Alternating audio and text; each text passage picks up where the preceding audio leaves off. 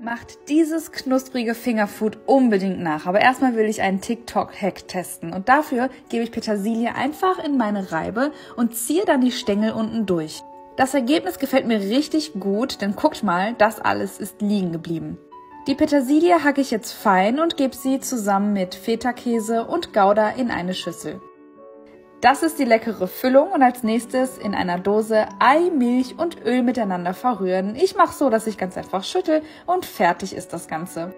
Dreieckige Jufka-Blätter jetzt mit der Mischung bepinseln und die Füllung ganz oben an den Rand geben. Rollt das Ganze dann auf, ich habe ungefähr 22 Röllchen rausbekommen und gebt die fertigen Röllchen dann nochmal in die Eier-Milch-Mischung und tunkt sie anschließend in ordentlich Paniermehl. Das Coole ist, dass die jetzt nicht frittiert werden, sondern dass wir sie im Backofen bei 200 Grad Ober- und Unterhitze für ca. 22 Minuten backen.